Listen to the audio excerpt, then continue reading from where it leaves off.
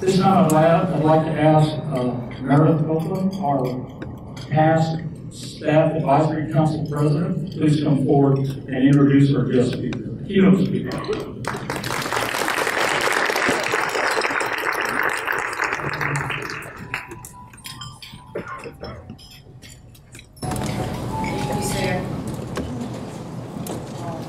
Thank you, Sarah. First, I want to say we're going to do something for South Council. There's a break in the day on June 9th. I'm not sure where, so you can fill a location on that. So next, Dr. Cifuentes. Dr. Luis Cifuentes earned his bachelor's degree with honors in chemistry from Swarthmore College, an MS in marine studies, and a PhD degree in oceanography from the University of Delaware. He began his career at Texas A&M University in 1988 as an assistant professor of oceanography and proceeded through the ranks to a full professor. Beginning in 2004, Dr. Cifuentes served as Executive Associate Dean and Associate Dean for Research at the College of Geosciences in July, and in July 2007 assumed the position of Interim Vice President by Provost for the University. In March 2009, he again served as Executive Associate Director, Dean, and Associate Dean for Research in the College of Geosciences, at which time he was heavily involved with the Integrated Ocean Drilling Program. On September 1st of 2010, he became the Associate Vice President for Research and Scholarly Activity, Dean of Graduate Studies here at Texas A&M University, Corpus Christi. Excuse me. He was promoted to his current position, Vice President for Research, Commercialization, and Outreach in 2012. Dr. Cifuentes has taught oceanography at both the undergrad and graduate levels at Texas A&M Corpus Christi. He serves as the PI on the NSF Research Organization, Network Grant Climate, Energy Environment Engagement. This is a long list. In the semi-arid regions that will build a research network in South Texas, aggregating regional research capacity specific to the sustainability of semi-arid climates, contingents to the Gulf of Mexico. Dr. Cifuentes and his wife, Lauren, a professor in educational psychology, reside in Corpus Christi and have 3 children. Please help me welcome Dr. Cifuentes.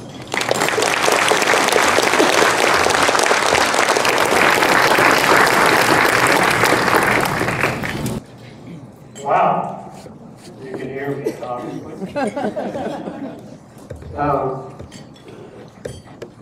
Thank you, Meredith. Thank you, Sam. Thank you, Reggie. I didn't eat because Ahmed Mahdi told me not to eat until after the talk.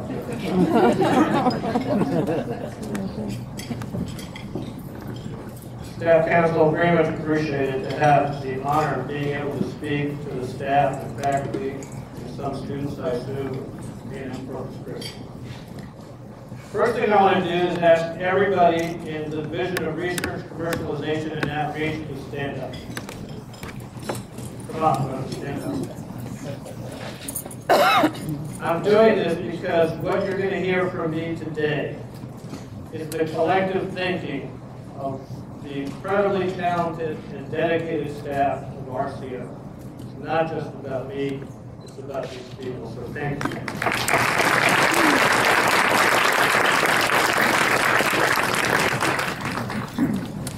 So, universities have missions. What we do. Vision. Where we want to go. Great universities have great visions. So, where should we go here at A&M Corpus Christi? As you probably have heard, the overriding goal of Momentum 2020 is to become an emerging research university. So let's just stop for a moment. Be honest. How many of you get confused when you hear the term emerging research university? You can raise your hands, don't be shy. Get confused? Linda, you taking names? With unparalleled commitment at every students' success. Closing gaps in achievement and delivering a robust campus experience. So, what is the connection between an emerging research university and student success? Can you be an emerging research university and meet this commitment to student success? It is often said that a university is a bridge from potential to opportunity. Unfortunately, 4 out of 10 students in many institutions, including ours, don't make it across the bridge. And they disappear from higher education. So a vision for research at Texas A&M University Corpus Christi is to create a research scholarship and creative activity enterprise that widens the bridge and makes it possible for more people to successfully cross and become successful students and professionals.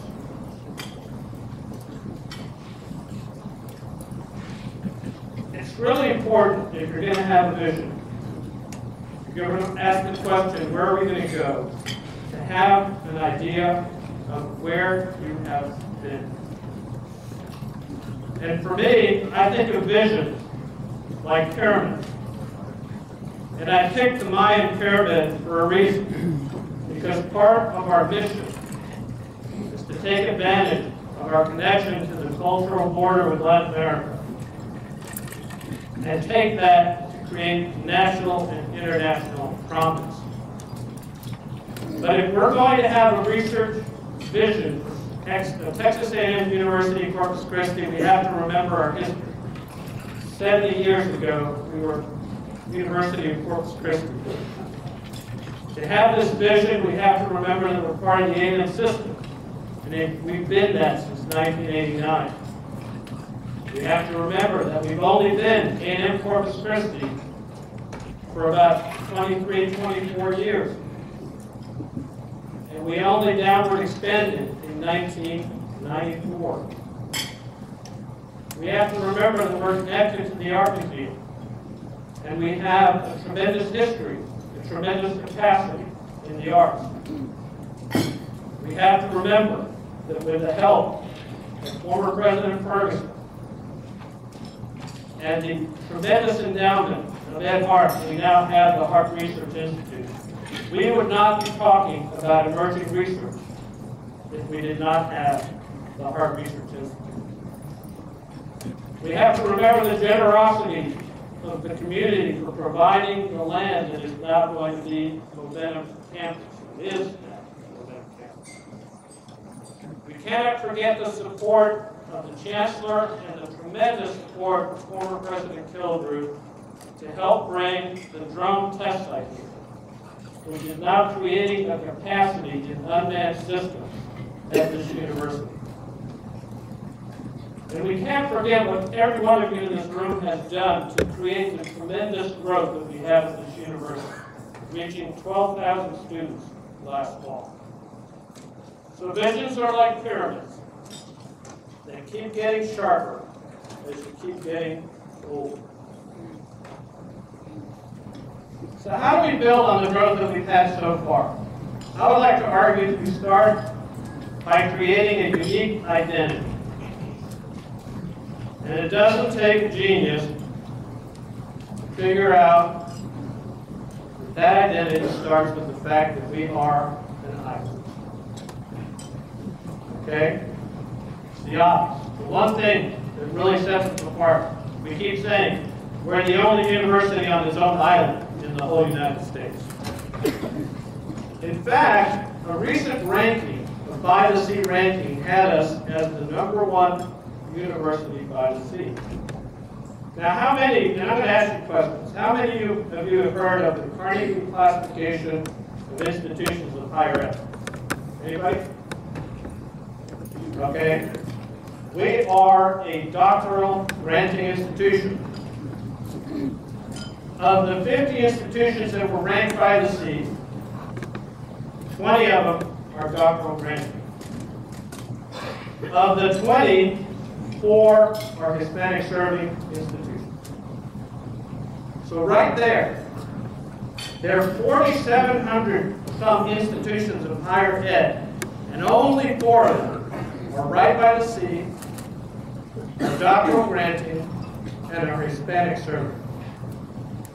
We've got to build our identity around that kind of uniqueness. We have to take advantage of it. Now, some of these institutions are Tier 1. That's doctoral granting, highest research activity. That's where A&M, College Station, and UT are. Some are Tier 2, higher research activity. That's where Texas State and UTSA are. We are Tier 3, modern research activity. So it doesn't really matter how unique or what kind of identity you have if you don't increase your rank. So why do we want to increase our rank? Because rank equals reputation, which equals name recognition, which means more students are going to attend Texas A&M University Corpus Christi. This is an interesting study from Georgetown University. It notes that underrepresented students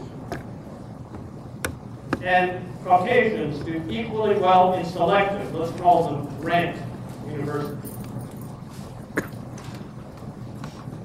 In other words, even though underrepresented students are often not as prepared as higher income Caucasian students, when they go to a selective university, they do just as well. That does not happen in the universities that are more open. In fact, this is a really interesting point. If you take a student with a higher SAT, and you send them to an open access university, they don't necessarily do better than the students with the lower SATs. So there's something about those ranked selective institutions that lead to greater student success. So what is that? First of all, universities that have a comprehensive range and excellent undergraduate and graduate programs. Let's take a look at this Carnegie ranking again. If you look at full-time retention rates for 2015, you go from Tier 3 to Tier 2 to Tier 1. The retention rate increases as you go up that classification. For some reason, the more highly classified you are as a doctoral granting institution, the better job you do with student retention. We're at about 60%. 6-year graduation rate, same story.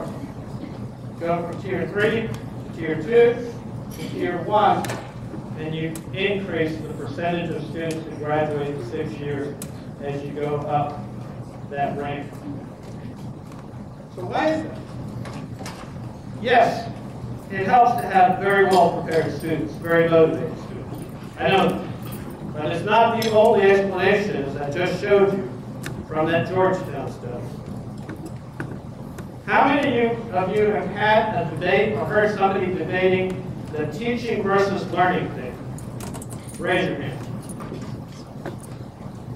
Spend too much time in the lab, you're not teaching students. That's not going to help the students succeed. And then, Cifuentes, me, I say if you spend too much time teaching, you're not bringing in enough research funds, so you can't become an emerging research university. That debate has been going on for quite a while all around the United States. I'd like you to consider something. We're changing the paradigm from focusing on the teacher to focusing on the student, the learner. So I'm going to ask you a question. If I teach in a forest by myself. Nobody sees me, nobody hears me. Does anybody learn anything? Yes? No.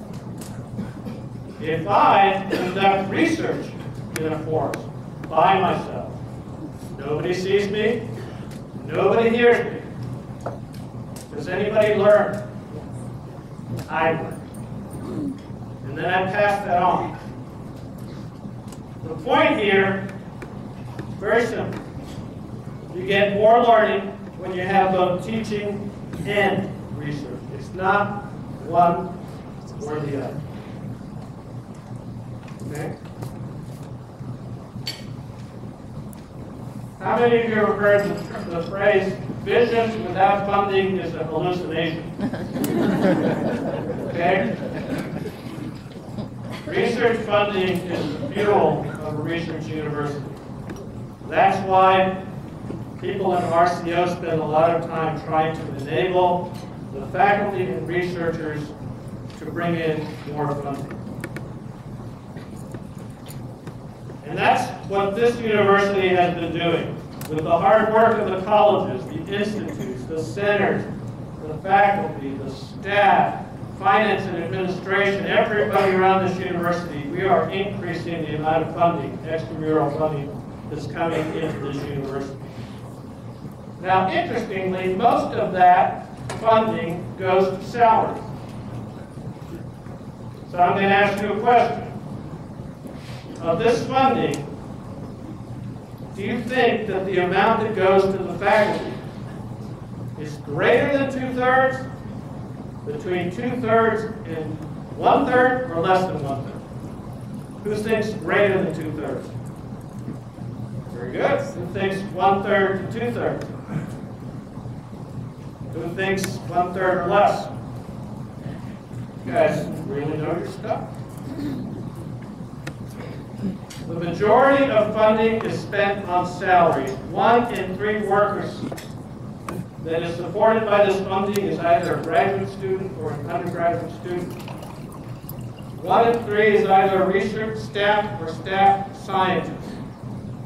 50% are things that we spend around the community. So there is a major local interest, local impact of having research funding, extramural funding at a university.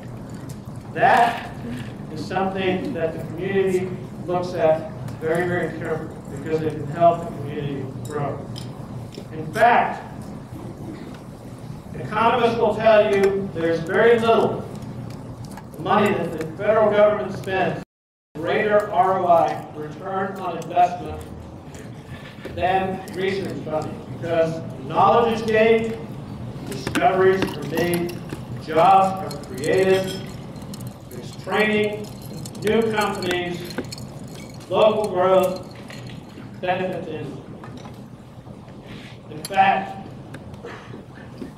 research at A&M Corpus Christi was a bridge from potential to opportunity for Daniel Mendes, a local student, worked in RCO, graduated in mechanical engineering, interned at the Lone Star test site.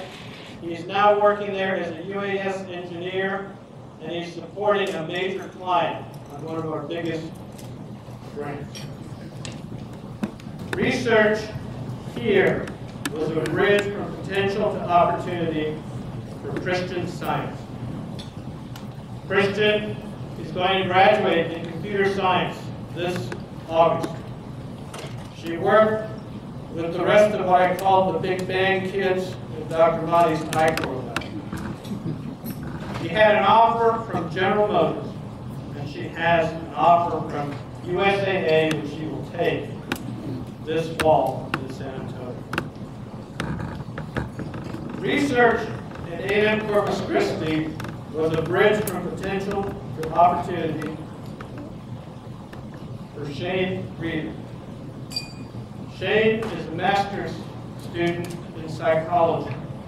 Shane was the winner of the 3-minute thesis. Shane is going to go to the prestigious Rice University for a PhD. And finally, and this is my absolute favorite, research was a bridge from potential to opportunity for Josette Delgado. Josette is a master's student in marine biology. She works at the Isotope Core Lab with Dr. Paula Rose. Josette was one of 90 people who applied for a position at the National Institute of Water and Atmospheric Research in New Zealand. These are 90 people around the world. She was hired and she is going. She comes from El Paso, Texas. Folks, this is the kind of story that is created when you have research along with teaching. But it's not just about the money. It never is just about the money. Here's an interesting factor. Think about this. Look at these three different data points for expenditures. A&M Commerce, A&M Corpus Christi, and University of North Texas. How many here would not agree that A&M Corpus Christi has more restricted research expenditures than the other two universities? Right? So why is North Texas Tier 1 and why is Commerce Tier 2? Anybody know? We bring in more money than they do. Why? Doctoral programs. Doctoral programs are the apex of that pyramid. And unfortunately, we have not been keeping up with our competition in the state of Texas in terms of developing master's and doctoral programs. Although I am very pleased to say that we have a new DNP and 2 new master's programs since 2015. But the point is, this is one of our biggest challenges. PhD programs are difficult to get approval for, highly political, doesn't graduate a large number of people, it requires very specialized faculty, and they're expensive to run. But you can't get up that classification ladder if you don't grow your PhD programs. That is why, and I think if you asked me, you wouldn't have said that Commerce is higher than we are. That is why Commerce is up there, and that is why North Texas is up there.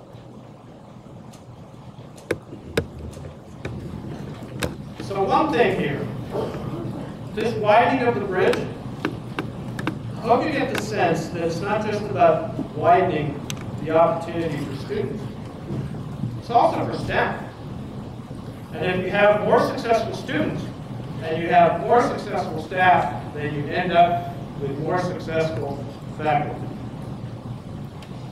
But in the final analysis, if you want to send yourself to a university, or your children, or your grandchildren, or you want to recommend that to a relative or a friend, the one thing you're going to ask yourself, what is going to be the value of the investment that I've made in that institution? You should all be asking yourself. And there's a recent interesting article coming out of the Brookings Institution where they asked the question, which universities add value most? It's a difficult thing to compare A&M Corpus Christi to Stanford with their multiple billions in endowment. But they came up with a way to address the particular student characteristics, the college you go to, and then ask the question, what kind of salary are the graduates earning in their mid-careers compared to other universities of similar kind? And they did this study for the whole United States, and they've done this study for public institutions in Texas. How many of you in this room think that the greatest value added is at the University of Texas in Austin? How many of you think the greatest value added is at the university, at Texas A&M University in College Station? How many of you think it is Texas A&M University Corpus Christi? How many of you would have said it is A&M International at Laredo? Okay. What is it that makes that happen? What creates added value for your children, grandchildren, relatives, and friends? The study noted a couple things. The universities that add value have a curriculum that aligns with the regional R&D needs, research and development needs, and workforce needs. In other words, we have to understand what the hiring market is, and our curriculum has to align with it. We, particularly the College of Education, has to work with the local school districts to get greater preparation of students for STEM participation. Because 7 out of 10 of the highest earning Bachelor of Science degrees are in engineering. Just a fact. We have to up our completion rates, and the way we do that is with all of these high-impact practices, service learning, research experiences, internships. We have to work internally and with the community to make that happen. But the most important thing is that we have to keep hiring and retaining the best faculty and staff. And the way to do that is to partner internally and externally to create this island as a destination location, a place that people want to come work at, and a place that people want to have their whole career. And if we do that, with a sprinkle of research here and there, we will get greater and greater student success. Because in the end, we are an island university that has a bridge to Corpus Christi, the region, Texas, the nation, and the world. Thank you for what you do. I'd be glad to answer any questions.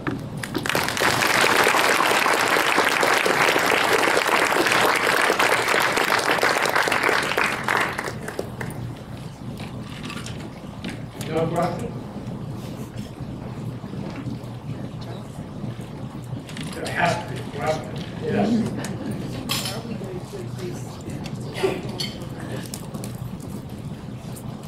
Well, repeat the question. The question is, what are we doing to increase doctoral programs? I think that has two sides to it. One of them, the political side, and another one, a side that involves the faculty coming together and agreeing on what makes sense for the university. Politically, there really aren't enough doctoral programs in South Texas.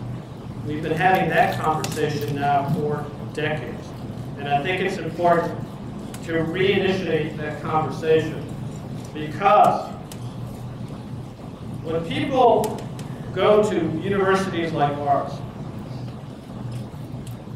the average distance that a student, and that also includes graduate, not just undergraduate, the average distance a student travels is 50 miles or less.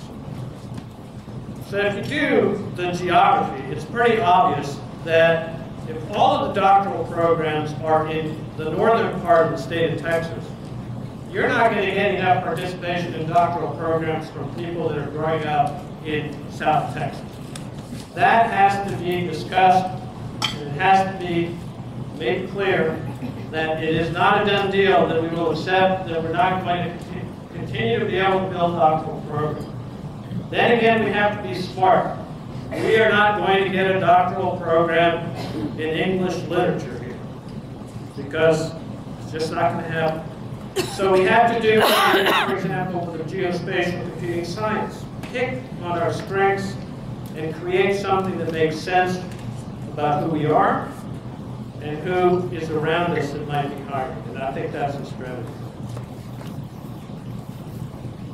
Yes. So with that being said, what is TAMU-CC doing to connect with the community to bring in those STEM students? Connect with the community To bring in those STEM students, to keep them from going to other universities? I think the answer to that is not enough. I don't think we are as connected, and this is not my area of expertise. I don't think, but I get the feeling we're not as connected with the independent school districts. We are not as connected with Del Mar. And listen carefully to what I say. We are not working as well in aligning with and having discussions with Kingsville to ensure that more students end up going into STEM. Because I would argue that if we work together with Del Mar, Kingsville, and A&M Corpus Christi and bring in everybody, that's going to end up creating a bigger pie of STEM students, and we will all share in that.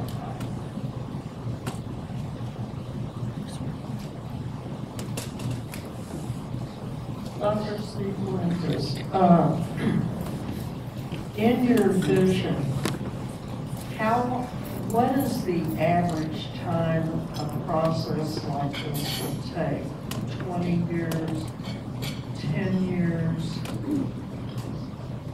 I'm going to borrow from a wonderful article that the president of the University of North Texas wrote. This is a long process. If this ultimately comes to be what I envision, I won't be here. This is going to be the legacy that those of you who have just joined the university are going to be able to take forward. So it's a long road, and it doesn't happen overnight. And I think perhaps some of you would agree with me. I think that one of the issues that we've had at this university getting behind this notion is that nobody ever made it clear that it was a long process. So there are all these people that are getting really nervous because, oh my God, I've got to bring in $1 million. It's got to happen by tomorrow, and we're not going to make it. It isn't that quick. It isn't that simple. It is a very long, slow process. But it has to be one that everybody gets behind and understands what their role is in making that happen.